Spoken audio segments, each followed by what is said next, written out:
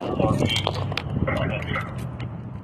in your building recording right now? Right. Well, you were, and that's why I threw you out.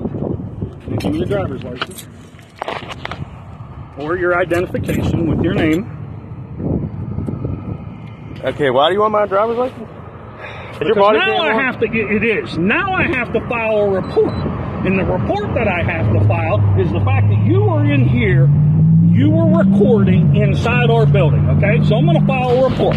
Now, as far as that report goes, I need your name and your information. Again, why I asked you why you were going to come into the courtroom and record. You got a good reason why you need to come in there and report and record. I'll go down and tell the sheriff your reason. And if the sheriff allows you to record, then that's between you and the sheriff. Get the sheriff but out I'm here telling now? you now, I don't even know if he's in there. But I'm telling you now that you can't record in there. And you won't give me a reason why other than you want to argue with me on why you were in there. And now I need to file a report. So are you going to refuse to give me the information? Because if you do, I'll arrest you for obstructing. That's called obstructing an investigation. Now I'm doing an investigation because you were in my building with a recording device. What crime are you investigating? What did I just tell you? What crime? I'm not going to sit here. I'm not going to fight with you, and I'm not going to argue with you. The crime is you were inside that building and you were recording. Okay, so you violated the order that is in that sheriff's office. It'd be no different than you coming in with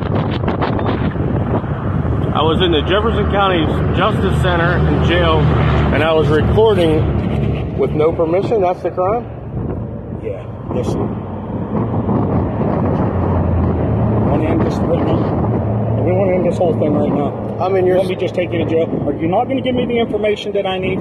Are you not going to tell me who you are? You're not going to give me your I do have a supervisor. Can I talk to him? You can talk to anybody that you want to talk to. Right now. You think I'm going to make a big mistake? Could I please speak to your supervisor? Because I really think you're making a big mistake right now, buddy. A big mistake? Don't listen.